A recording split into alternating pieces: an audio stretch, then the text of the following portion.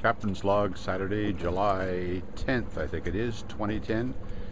This is our last day out. We're at a little harbor called Port Graves. We're about 3 hours away from Vancouver now, so we're going to start out and head down the coast to Vancouver shortly.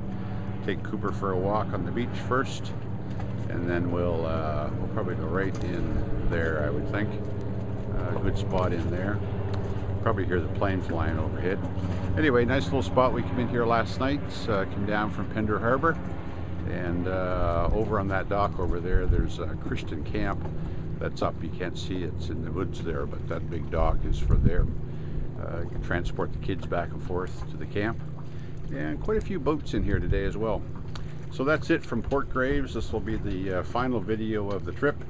And in about 3 hours, we'll be back at our home dock at Mosquito Creek. Over and out.